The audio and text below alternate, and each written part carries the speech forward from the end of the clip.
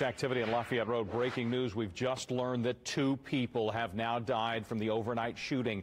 It's at a strip club near 38th and Lafayette Road. News 8's Angelique Hockaday is live at the scene with the latest new information. Angelique. Good morning. Yeah, this is still a very active and preliminary investigation. We just saw 2 people exit the club here at the Pony Club near 38th and Lafayette. It's unclear if they work at the club or they're patrons, but we do know police were inside questioning people here. They're still here, as you can see behind me now. IMPD says they responded to shots fired just before 2:30 a.m. When they arrived, they found an adult male on the front porch of the club and a man in a vehicle next to the front entrance.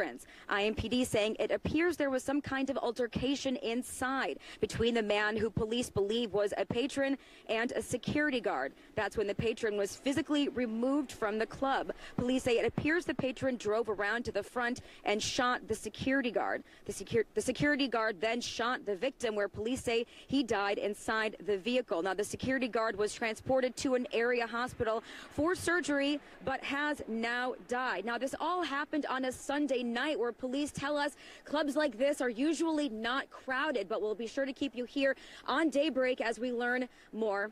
Back to you.